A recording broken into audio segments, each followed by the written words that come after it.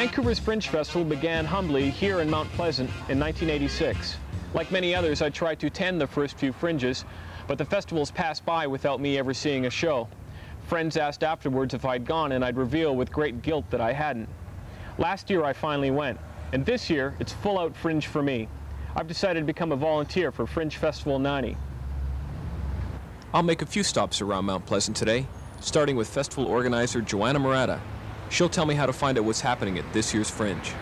The first thing that someone interested in coming to the festival should do is get a hold of the program guide, which is our purple 28-page guide to the festival. It's really the Bible for the Fringe.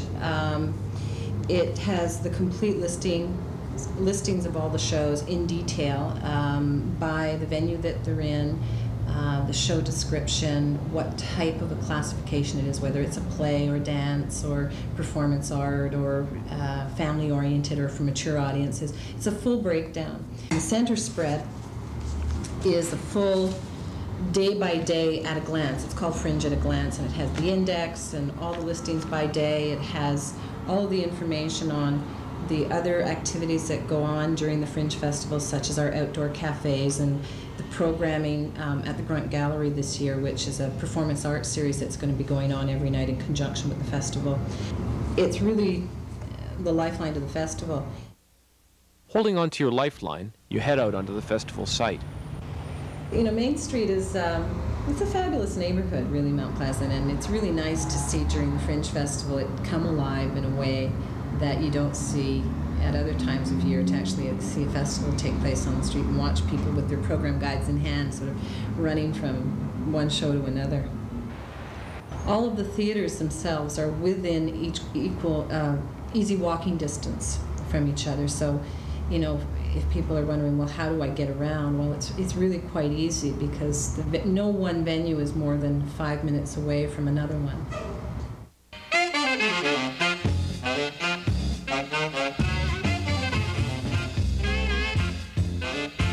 You've heard what an exciting place Main Street in Mount Pleasant is during the festival.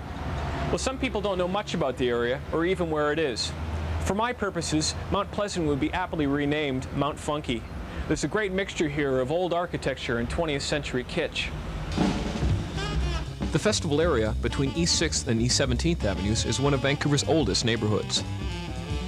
When you stroll between the venues, the Fringe Club, or one of the festival cafes, odd things may catch your eye. For instance, aren't there a lot of cleaning businesses on these blocks? This one, St. Clair, went out of business. The service is a little on the slow side, I bet. How's mid-April sound? Heritage Hall stands out here as one of the classy structures. It's the site of 2 Fringe theaters and the Southside Cafe.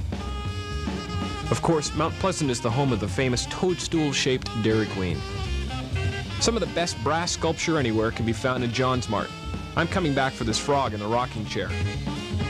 The Mount Pleasant Legion between East 10th and 11th is site of the Fringe Club. Be sure to come on by. It's up on the 3rd floor, one flight up from Starship Bingo. The owner of this joke shop's no dummy.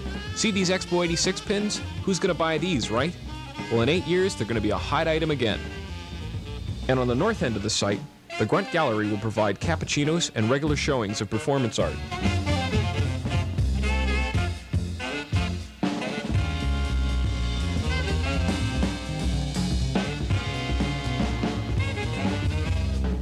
Inside the Anza Club today, Spatula Mob 57 are running through their Fringe production, You Put Your Eye Out, the comedy of Oedipus. Let's go in and have a look. Good evening, ladies and gentlemen, and welcome to the Oedipus Rex Radio Hour, only on P-O-K-E, Poke Radio. In the next 60 minutes, you'll laugh, you'll cry, you'll thrill with horror, you'll melt to pity, you'll witness the mutilation of vital organs, you may even experience motion sickness without even leaving your seat. So, sit back, relax, and follow the fortunes of Oedipus here on P-O-K-E, Poke Radio. Even the gods tune in.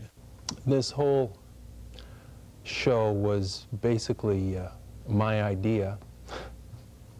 The way we've been writing it is it's been a collective process. So what we would do is all get together and throw around some ideas, and then one of us would take those ideas home and write up a script, grease your nerd, ba-dum-bum.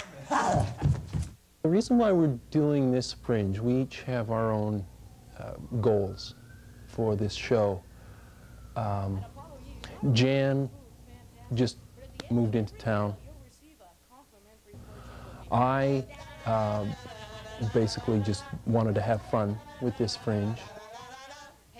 Dean wants to make a point. Ah, my eyes! And Charlene wants to end world hunger. But she's committed herself to this, so that's going to have to wait for a while.